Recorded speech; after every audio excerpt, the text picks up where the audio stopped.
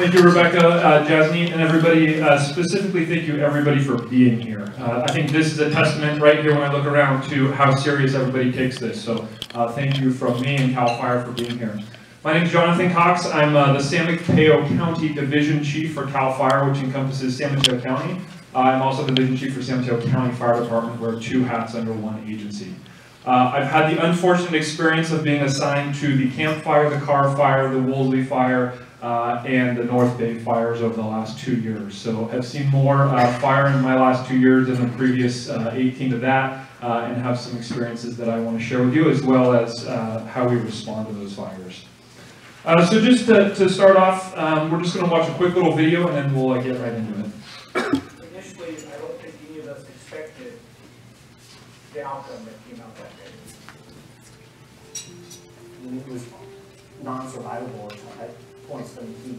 So we got shelters deployed and multiple vehicles burning all around us. We all realized that we had some trouble on our hands. Multiple vehicles on fire, with also almost every structure around us was fully involved. I fully expected, giving those orders, that we were putting firefighters in jeopardy.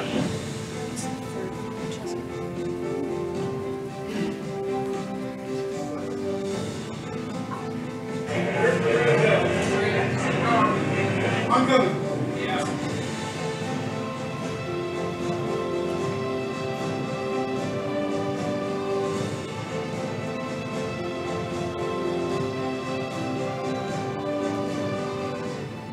People were asked us straight up, am I going to die today? And I said, we will not let you die today. And they didn't. So They knew the magnitude of the situation and the severity, and they all went up there into the fire and did a miraculous job. All right, so I think that just kind of sets the tone for talking about response when we talk about these predictions and what the fire outlook looks like in California, and kind of where the rubber meets the road when the actual events do happen. Just to start off, kind of to dovetail on what Rebecca was saying, this is a snapshot of last year. 7,500 fires, 1.8 million acres of land burned in 2018. If you look at the average acres burned in a typical fire season in California, it's about 233,000 acres of land. So 2018 was worse than 2017, which was worse than 2016. And maybe most importantly and most tragically is the fact that 22,700 structures were destroyed last year in a single year by wildfire in California. One of those being on the Camp Fire, the single largest and most destructive natural disaster in the U.S. last year. So the implications of this are serious, they're large, and they're present danger. So there's this term out there, has everyone heard that term, the new normal? It keeps getting thrown around. I feel like it's been stolen from the fire department and used all over the place now. Other people are calling it the abnormal normal, and kind of what we're experiencing right now. And the question always comes up is why? Like, why is this happening? There's so many different theories and stuff going on. This is just kind of the bulleted list of what we're seeing on the fire line out there right now. Rebecca talked a little bit about temperatures. One of the biggest things we're seeing is our average nighttime temperatures are higher than they've ever been. And nighttime temperatures for firefighters are really important because that's when the fuel moisture comes up in our vegetation and it gives us an opportunity to actually get some containment. When you don't get those numbers coming down, your burning the next day gets worse, and your ability to put out fire at night is really difficult. The last 5 years have been the 5 hottest years on record in California, so with that we've had the nighttime temperature issue, which has increased fire behavior. Intense wind events, if everyone thinks back, I know Sonoma remembers that night with the wind. All of the fires that we've had over the last 3 years have all been driven by wind. They've been wind-driven fires. A lot of red flag conditions, a lot of offshore wind events. If we think Oakland Hills fire was also a wind event.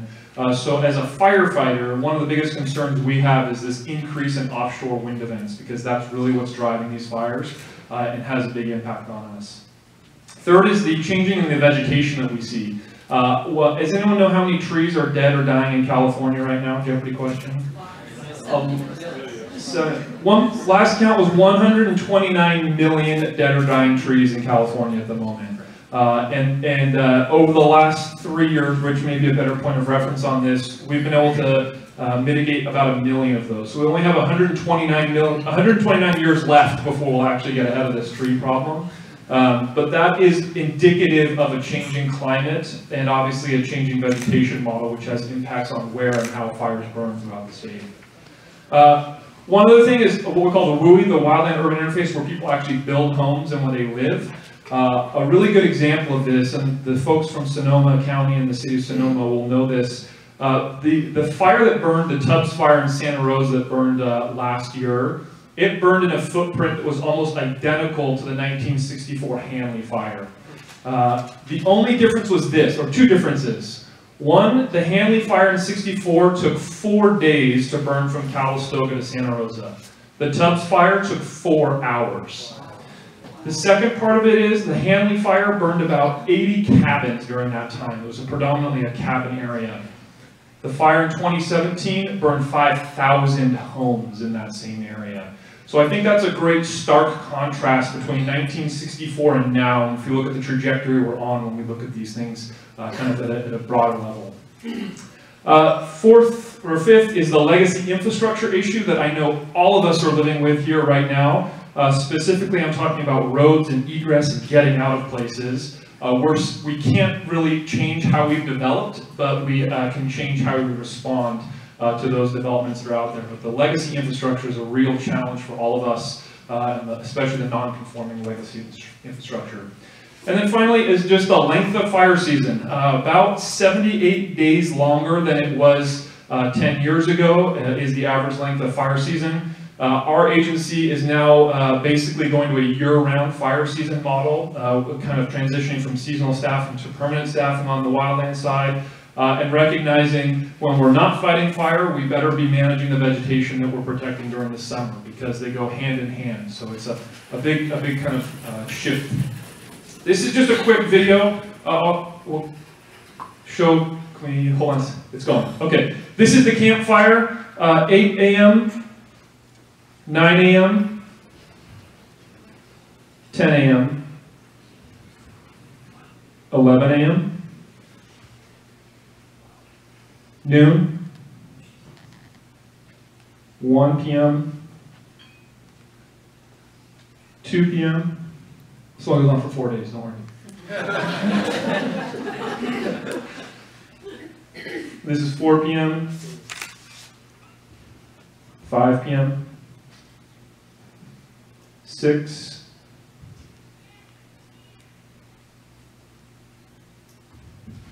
8 p.m., 9 p.m., and we'll go to about 10 p.m. So that's 10 p.m. That's the campfire. That's what we call a progression map. That's the speed at which that fire moved. And the reason I want to show it is because, you know, it started up in the community of Polga. This is the city of Chico right here. It started about 6:37 in the morning, and it made it to Highway 99 by 9 p.m. that night. So I think when we have these discussions today, think about these new abnormal fires in the sense of being extremely fast-moving, wind-driven fires, where fire suppression is not the priority, but rescue is the priority, because that's the fire behavior we're seeing right now with these large fires. So where does this all fit in? The classic disaster management model has the kind of the incident occurring, the response, the recovery, the mitigation, and the prevention. I'm going to speak just a little bit about response and some of the preventative measures. I do always like to say the unsung heroes in disasters are actually the people that work everywhere but response, right? The big shiny fire engines get a lot of attention, but all the fires that didn't happen because of initiatives and projects that happened are actually even more important than those fire engines that go out there and respond to those fires every day. All right. I think I broke the machine, maybe? Here I was worried about the video, and it's just the clicker. Ah, perfect.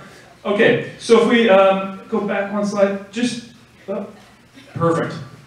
Just want to talk really quickly about how firefighters respond to fires. And this sounds super basic, right? You get a 911 call, firefighters go to the fire.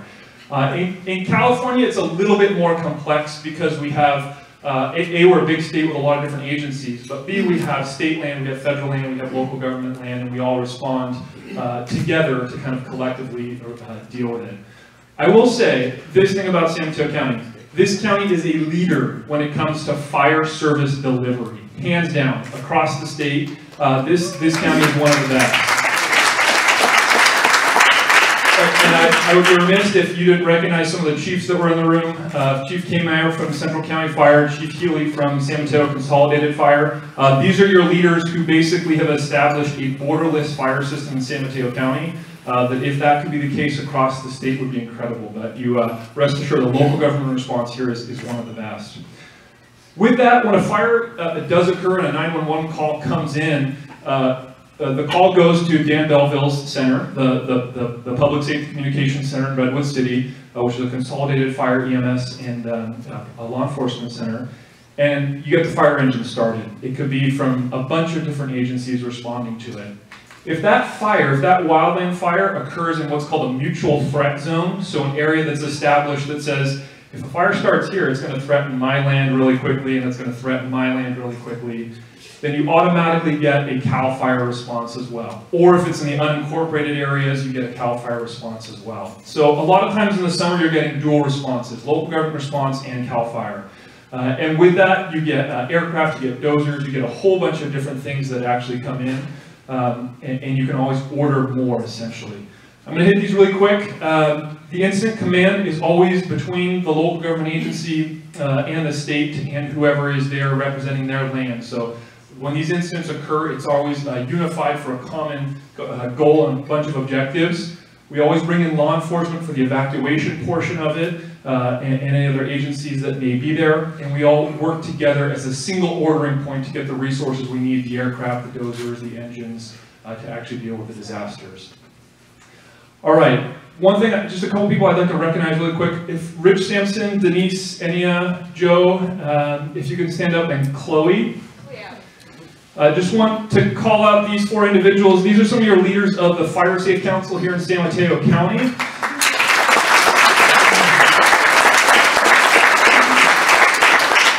Fire Safe is one of those organizations that, if you don't know about, does a lot of great preventative vegetation management work. And they are the first Fire Safe Council in California. In 1987, they were established. Another example of this county being a leader in vegetation management. For those of you who are interested, CAL FIRE does offer grants every year to local government organizations for vegetation management. You can learn more about that on our websites. A little bit about evacuation, and we'll talk about this more in the breakouts later, but evacuations are a really big kind of area of focus right now, and what we're really focusing on is how do you plan better to get people out of an oncoming fire. So right now, a lot of the focus is on using data and statistics to really outline, hey, we can have a much more scientific approach to getting people outside of the area if we work together and we actually identify some of the areas and characteristics that can be used to get people out. And then finally, how do we communicate all of this to the public?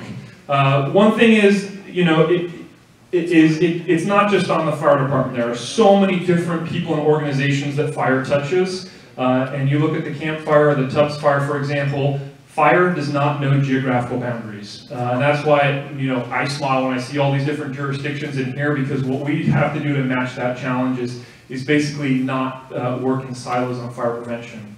So some of the kind of across-the-board initiatives are the Ready, Set, Go initiative for our community, to basically give them a single point of learning about fire prevention and mitigation measures they can take on their own lands. 2, informing people about the importance of adhering to red flag warnings, because that's one of those common denominators that we're seeing across the state.